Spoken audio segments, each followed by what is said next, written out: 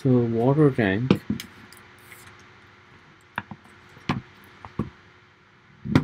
in water in a tank is pressurized by air, and the pressure is measured by a multi-fluid manometer as shown in this figure 1-53. The tank is located on a mountain at an altitude of 1400 meters, where the atmospheric pressure is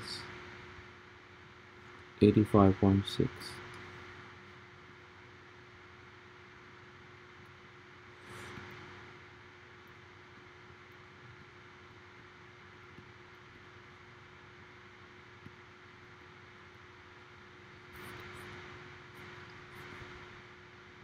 So this is the atmospheric pressure. Determine the air pressure in the tank. I'm sorry, this is the air pressure. Where is this? Air pressure in the tank is H1.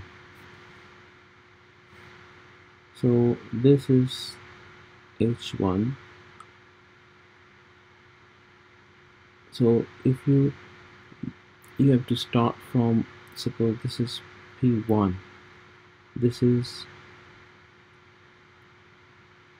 the atmosphere, it is open, this tube is open to atmosphere. So I'm gonna start from here downward and keep on adding and subtracting the pressures. So remember, pressure equals to rho g h. This is the main formula for pressure. So let us start from this side, where from this side. Okay, so right now this is enclosed, the air is not open, this tube is not open to the pressure. So the left hand side is P1, and then if you take a look, let me close this one. Now if you take a look going down, so you have to draw a line so that the difference between the two pressures is this head. So this is H1. So it is, when you see the pressure, it is going down, then you have to add that pressure, rho g H1, where H1 is the head difference of the two levels between the two tubes. This is tube number 1 and this is tube number 2. So if you take the difference is H1. So going down, now if we go up, you still see there is no difference. There is no difference here. So now there is another difference in head. You see, this is a different fluid. Okay, this is a different fluid.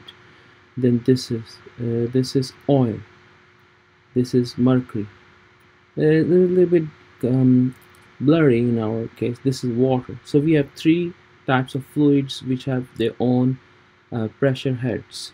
So we have to figure out which pressure head is for what fluid.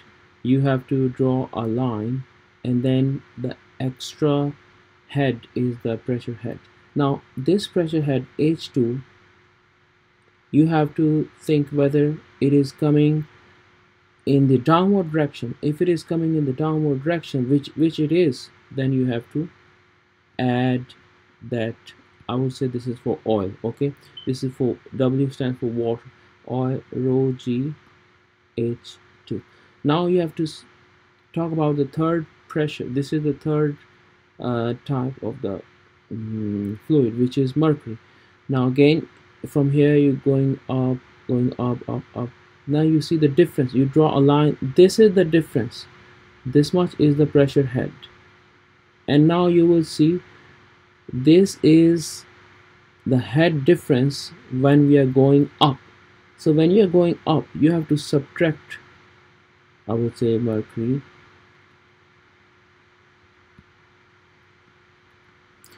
and then equals to the atmospheric pressure.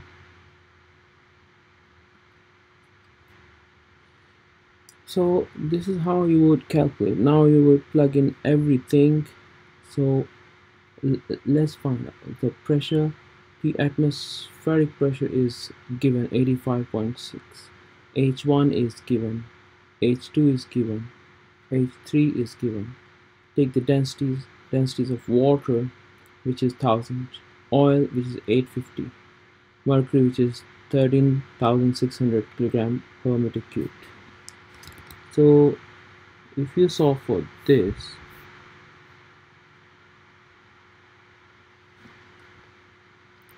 I give you some time.